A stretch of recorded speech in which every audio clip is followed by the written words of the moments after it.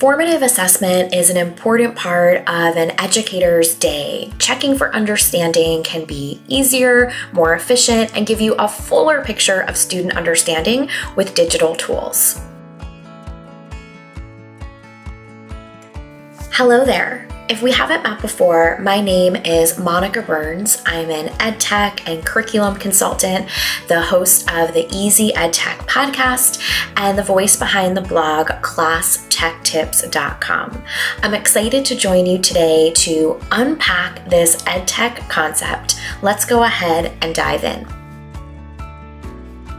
Formative assessment is not something new, and it's not novel to conversations around using digital tools either. There are lots of ways to check for understanding, and giving kids an opportunity to share their learning with technology can allow you to collect information more quickly, so finding out from students where they're at or where they need support in real time. And it's also an opportunity to give kids more ways to respond, or multiple ways to share with you where they might need some extra support. So let's take a look at some online resources, some strategies for collecting information from students in real time so that you can react and pivot your instruction right away related to that data you've collected from students. And let's take a look at some tools that give kids more than one way, some choice in how they're going to respond to a question or a prompt that they've been given. So when you arrive here at Flipgrid's landing page, I'm right here at flipgrid.com, you'll see a space where you can launch an opportunity for kids to share their learning, and you can check for understanding in a few different ways. Now, if you haven't used this before, you'll head to Educator Sign Up.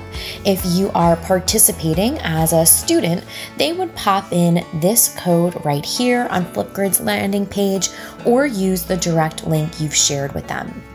I'm already logged in here in this window, and you can see there are a few things at the top of my screen: groups, discovery, and shorts. Now, for this conversation on checking for understanding, you're most likely going to set up a group and then have topics where kids will respond. So to set up a group, you'll go ahead and change up the theme, name your group, and decide how you want to invite members to join in. If you're already using Google Classroom, it makes it really easy to onboard a whole group. But of course, you can set it up with student usernames or where everyone comes in from the same domain, meaning the email address that everyone uses within your community.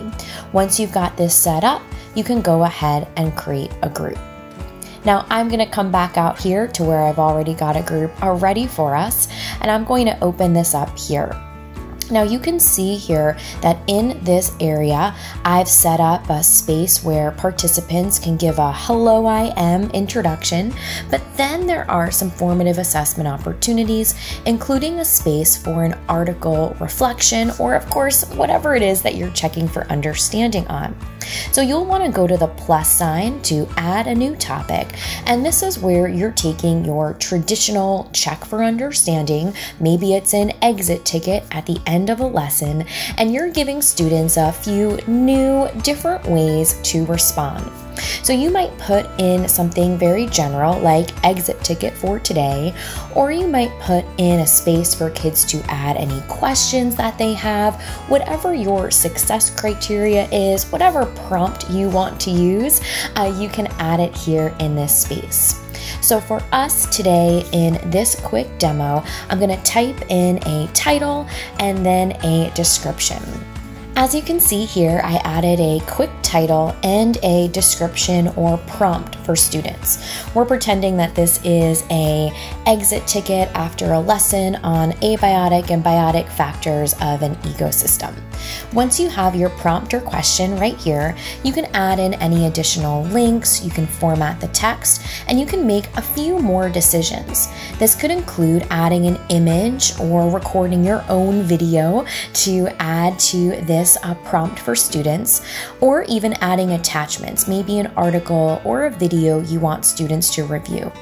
You can then decide how long it is that you want them to speak for. Maybe it's just a minute or a quick 30-second response, and then they can save to group. You would then copy this topic link, so you could share this whole link with students. You could grab it as a QR code, post it directly in Google Classroom or Teams, totally up to you. When students go ahead and view this, so we'll go into member view, they'll be able to tap on this button and add a video response, whether they're on camera or off camera, and adding in any extras like text to their screen, totally up to you. When they come back here to this page, you can see I've got one reflection example right here. You can watch any of the videos, anything that they've added to your Flipgrid response area. So we just took a look at Flipgrid together. It is a dynamic tool and one that is high on my list when conversations around formative assessment. Let's now jump over to Mendimeter.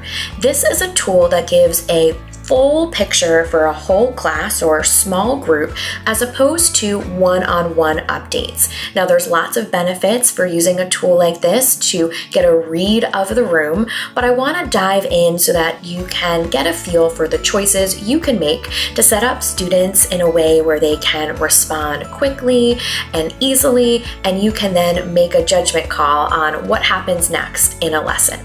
So I'm here at Mendimeter.com.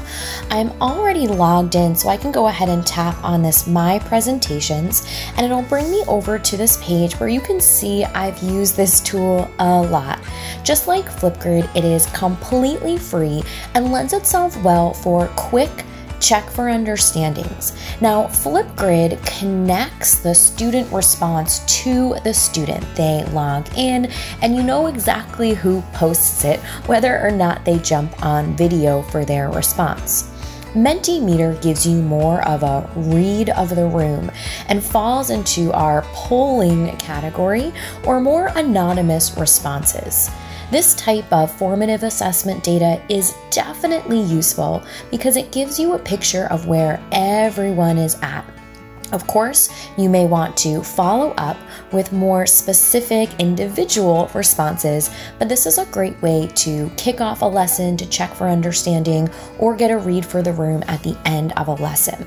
Now, I've used this a few different times, which might be an understatement, but I'm going to go here to New Presentation, and we're just going to make a quick demo presentation for today. Now, it's up to you how you might pose a question to students and what questions you might ask them. Let's take a look at a few of the popular question types that you can pick and choose from. The first one is multiple choice. This type of question is really useful if you want students to pick just one thing and give their response. You don't have to mark anything right or wrong. It gives you a few different options for layouts so you can see the results in different ways as well. Great for a math class connection. You might decide to try a word cloud instead. As you can see from when I hovered over this example, the word cloud goes along with a prompt and students respond with 1, 2, 3, or just a couple words as their responses. The more frequent a response shows up by everyone who is participating in the class, the larger the word cloud will get. There's also the option for open-ended questions, scales, ranking, and even a Q&A. These are all great types of questions that you can share with students to get a read of the room.